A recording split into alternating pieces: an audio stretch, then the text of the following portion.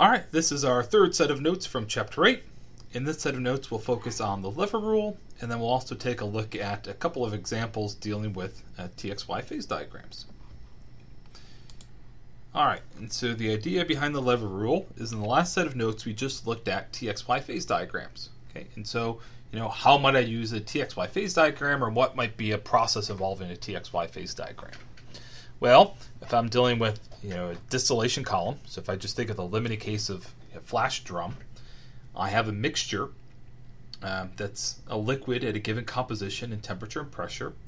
And what I'm going to do is I'm going to keep pressure constant, but I'm going to heat that mixture until it enters a two-phase region. Why I'm going to do that is because from the last set of notes, I know once I enter the two-phase region, and I'm going to end up getting a vapor phase, which is rich with respect to the most volatile component, or has a vapor phase mole fraction greater than that mixture I started with. And the liquid will actually have a composition of the least volatile component greater than that initial system I started with. And so what the lever rule is getting after is, okay, if I'm trying to design such process, when I take my system and I heat it up into my two-phase region, what's the relative amount of vapor coming out relative to liquid, or liquid relative to vapor? All right, so we want to know how much vapor is coming out relative to liquid, or vice versa. All right, and how we cook up such relationship is via a simple mass and mass balance. Okay, so I'm going to take this black box. Okay, and so you can picture this as being, say, a flash drum, where I have initial feed of mole fraction Z1. So this is the composition of my liquid mixture. I'm going to send it into my flash drum, or this magical black box, so that coming out of my system is going to be a vapor in equilibrium with a liquid. So here's my feed that's a liquid going into my drum, and coming out the top I have a vapor in equilibrium with a liquid.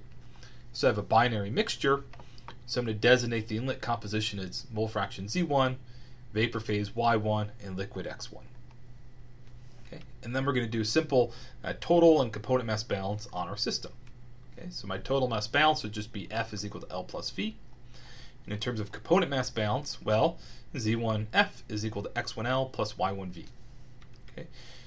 All right, so let's take F is L plus V. Let's plug that in for F, and then we're going to rearrange and collect terms in L and V. Okay, so I plug it in, okay, distribute, and then rearrange to collect terms in L and V, and then solve. I get that L over V is equal to Y minus Z divided by Z minus X. Okay, so L would correspond to the flow rate of my liquid stream. V would correspond to the flow rate of my vapor stream. So this tells me how much material is actually coming out as liquid relative to vapor, right? And so if I think about, say, the extreme case of my bubble point, it's great if that gives me the maximum possible Y for that initial system, but how much product am I actually getting, right? And so where it gets the name lever rule, so this is L over V, okay? And what we get is this is Y minus Z on top. Okay, what's the significance of Y minus Z? Well, Z is the composition of the mixture I started with. Y is the composition of the vapor coming off the top of my drum. So I know Y is greater than Z. And if I think about my T versus TXY phase diagram, this is essentially giving me the distance from my dew line to the composition of my mixture. On the bottom, I have Z minus X. I know Z is going to be greater than X. And physically, what this corresponds to on your TXY phase diagram is this is the distance from my bubble line to the composition of my mixture, right? So it gets the name lever rule. It's like balancing a teeter-totter, right? The relative amount coming out liquid to vapor is equal to the ratio of the distance of your dew line to your feed and the distance between your bubble line and your feed. Okay, so graphically, so this is L over V. So here's Y, here's Z, the feed I started with. So Y minus Z is going to correspond to this distance. Z minus X is going to correspond to this distance, or distance from our bubble line. Okay, so L over V is equal to the ratio of these two distances. Cool. Okay. So if you want to play around with more algebra, you could calculate what's called the fraction remaining liquid. So that just tells me how much is coming out liquid relative to what I started with. Right, my total initial feed rate. Fraction vaporized is just V over F. Okay. All right, and before we look at example 8.1, so again, the significance of this is, it's one thing to say, hey, I have this mixture, based on, calculating the bubble point for that mixture, I can calculate the maximum possible y coming out my column, right? So it's great. I can say this is the maximum possible y I can achieve, right? But what you'll find is if I go to, lever rule or fraction vaporized, remember at my bubble point, right, your feed composition is just equal to x. And so what I would find if I plugged into fraction vaporized, v over f, is z minus x is equal to 0. So my fraction vaporized is equal to 0. What that tells me then is nothing's actually coming out of my drum as a vapor. So while that's my maximum possible y, if I set my maximum possible y, nothing's coming out the top.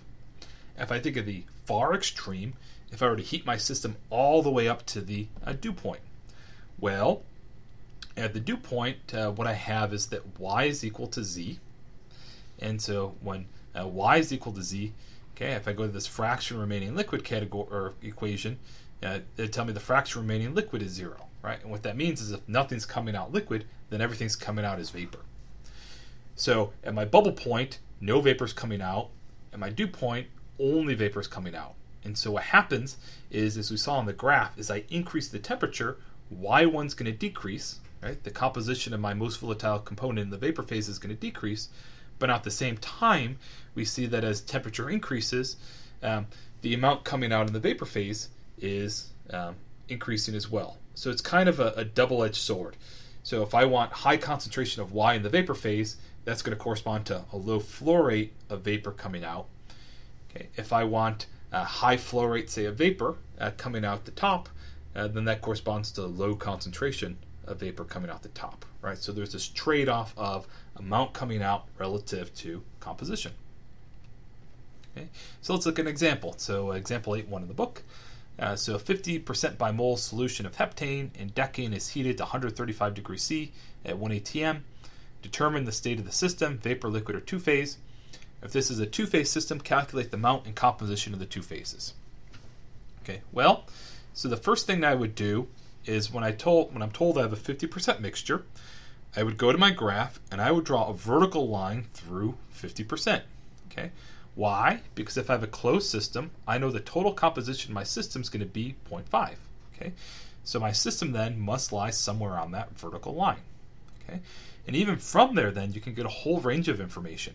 Right? Once I have that vertical line drawn, I could find the bubble line, I could find the dew line, and I know the range over which my system would be vapor, two-phase, and liquid. Okay. So then we're told that our system's at 135 degrees C and 1 atm. So the significance of 1 atm is that's just the pressure that should ideally be written on the phase diagram. Remember, pressure is constant. And if I'm at 135 degrees C, well, then I could draw a vertical or horizontal line, which is presumably here from the example. Okay, so I'm just going to draw it in. So I draw on that horizontal line, and what you find is those two lines cross within the two-phase region, so that means I have a two-phase mixture. Okay, now in terms of calculating the composition of those two phases, well, when my lines cross inside my phase envelope, I have a two-phase mixture. If I think back to Gibbs' phase rule, binary system at two-phase coexistence, I only have 2 degrees of freedom. Right? So since pressure is already fixed, I have just 1 degree of freedom. And so if I have binary vapor-liquid coexistence or vapor-liquid equilibrium altogether, I know my two phases are equal to each other. So I draw my isotherm. So then now the temperature is fixed, everything else is fixed. I read off my liquid composition is where my isotherm hits my bubble line, and my vapor composition for my isotherm hits my dew line, where again y is greater than z, z is greater than x. Okay, and that's going to be true for these ideal systems. Again, later on we'll look at exceptions to the rule. If you want to calculate the fraction coming out liquid, fraction coming out vapor, or whatnot, you could just use a mass balance. So L over F is just 0.6. So that means if I had a feed of 10 kilomoles per hour, the 6 kilomoles per hour is coming out as liquid, and then 4 must be coming out as vapor. Okay, cool. All right, example 8.2. What's the maximum concentration of heptane in the vapor that we can obtain by heating the solution of the previous example at 1 atm? Okay, well, heptane's my most volatile component. That's what I'm trying to concentrate in my vapor phase. So if I have a mixture that's 50% heptane, what's the largest possible Y I can get coming out the top of my column? Well, we said Y max is going to be found at my dew point. Okay, so if I take that mixture and I heat it up to the two-phase region, right, I could draw all possible isotherms between my bubble point and dew point, and what you'll find is the farthest I can get to the right on my dew line is at the bubble point. Right? So it'd be your bubble point, and you could read off Y. It would correspond to 0.9. Okay. Again, it's a theoretical limit. If you were to plug into your equation for fraction vaporized, you'd find out that you weren't actually getting any vapor out. Okay. So from a practical standpoint, this puts a limit on the obtainable separation. But again, it's a theoretical limit. You're not actually getting any vapor out. Significance of this would be, I have a mixture of this composition. I want to try and get a vapor phase that's just rich with respect to the most volatile component. Using a flash drum, can I get, composition of, Y, right? And so what it'd be is, I know Y max is going to be, the value at the bubble point. The minimum Y would just be equal to Z, the value at the dew point. And so I know that, I can get any possible Y in between those two extremes. All right, 8.3.